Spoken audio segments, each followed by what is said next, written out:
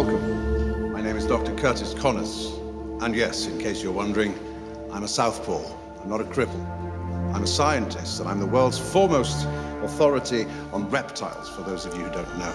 I play Curtis Connors. He's a professor of cross-species genetics. He works for a corporation called Oscorp and has been doing various experiments. Extraordinary. You're obviously very bright, Peter, like your father. I can see him in you. Peter's father, Richard Parker, and Kurt Connors were pioneers, if you like, in science. There's a level of guilt in Connors when he sees Peter, and Connors knows something.